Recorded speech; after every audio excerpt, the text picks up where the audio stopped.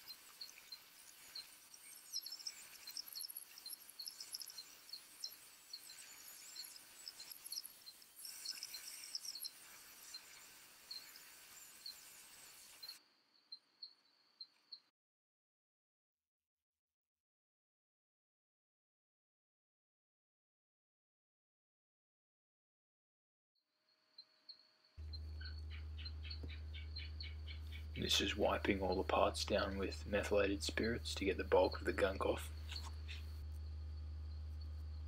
After masking the bits, I hung them up for painting and rubbed them down with acetone.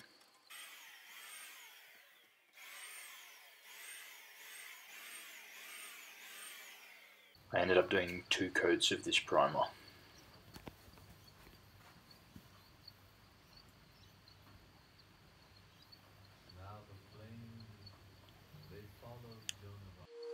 For parts like this handle that were going to be left bare metal, I just wire wheeled them and sprayed on some lanolin.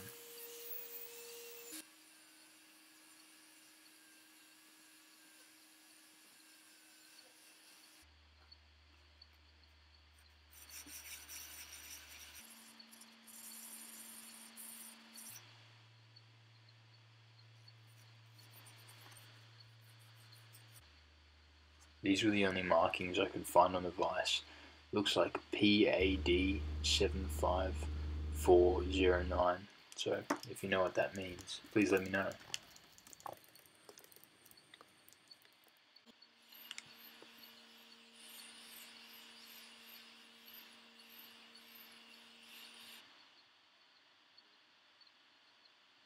I ended up applying 2 coats of this black.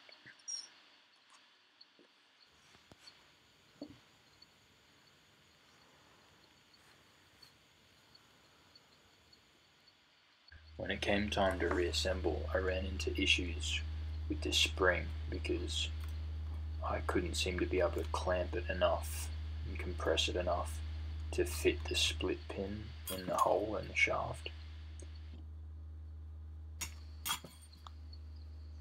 So after a few failures, I ended up putting two long thin bolts here and here and screwed on the piece that anchors it inside the base of the vise and compressed the spring enough to fit the split pin.